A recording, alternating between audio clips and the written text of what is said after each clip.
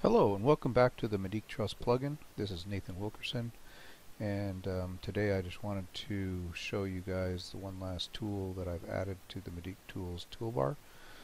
So now we have basically 6 items here. Just to recap real quick, we've got the Trim tool, the Extend tool, the Trim 2 tool, the Trim 3 tool, the Miter Cut, and now the Split tool. So today I just want to show you guys real quick what the split tool is all about.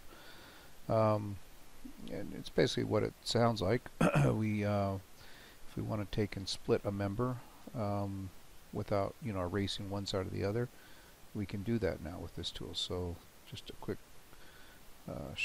demonstration of that. And as soon as you click this tool, you'll notice that by default it will toggle to selecting a face. So we'll just go ahead and select this face, and then we'll go ahead and select this member. And you can see right away that I'm going to jump in here and just move that apart. And you can see that we could basically have split that into 2 separate solids or groups. And you'll also notice too that the group name is retained. So basically both of these groups now have this instance name, and also the layers and the materials for that group have also been retained. So one way that sometimes comes in handy, or at least with splitting things, is sometimes you want to take a chunk out of this section of this board, and you want to keep this side and this side.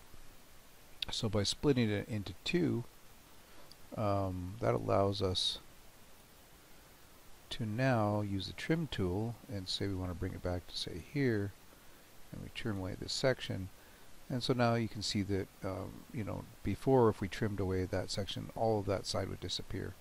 So now we're able to open a gap up here in between this piece and this piece. So there's really not too much to it. Just to demonstrate, you can have all kinds of fun with this tool. Let's go ahead and select a face here and just try this foundation. And so you can see we split the foundation concrete, and I'm just going to move it over here and you can take a look. So yeah, there you go. We split the concrete. Of course I didn't split all the rebar, but yeah, it split that solid, and that's a completely separate new solid now. Yeah, one thing I wanted to show you guys also was, now let's go ahead and do this.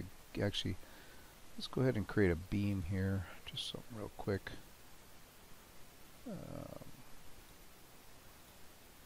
Okay, and I'm going to hit the split tool and demonstrate. Let's see, we'll go ahead and, okay, we split it there. Now I'm going to hit it again, and this time I'm going to hit the, you'll see what happens when I hit the control, and now down here you'll see it says click first point. Okay, so we're going to click a point, and another point over here somewhere, maybe another point here. And now you can see it's drawn kind of the plane, and then we hit the member to, again, you don't have to click points on the member itself, you can click points anywhere, but basically we clicked 3 points here just to define that plane. I'm going to jump into this here and pull it apart so you can see what we've done. So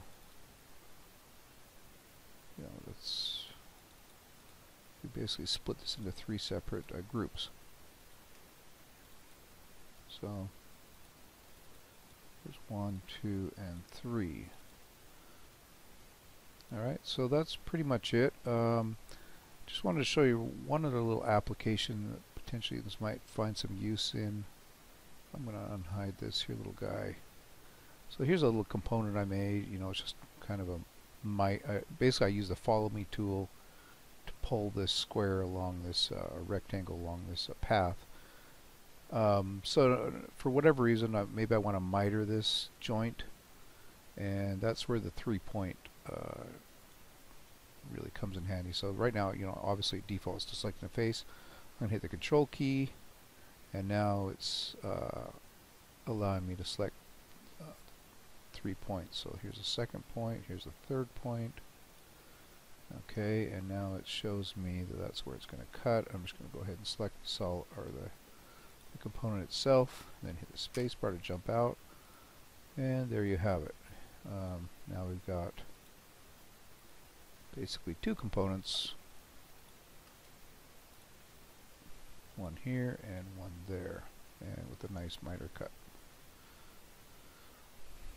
Anyways, that's pretty much it for this tool. It's fairly useful, I think, but you combine it with these other tools and you can pretty much do whatever you need to do to you know, manipulate the model. Like I said, I find it very useful where I want to take a chunk out, and I mean, I guess I could program another tool where you select a face here and you select a face there, and then it removes everything in between. But essentially, you can do the same thing with this by slicing, and then after that, you can trim or extend any one of these members that are left over to get them where you need them. So, anyways, if you have any questions or concerns, please give me a call or send me an email. And once again, thank you for your continual support. Thank you.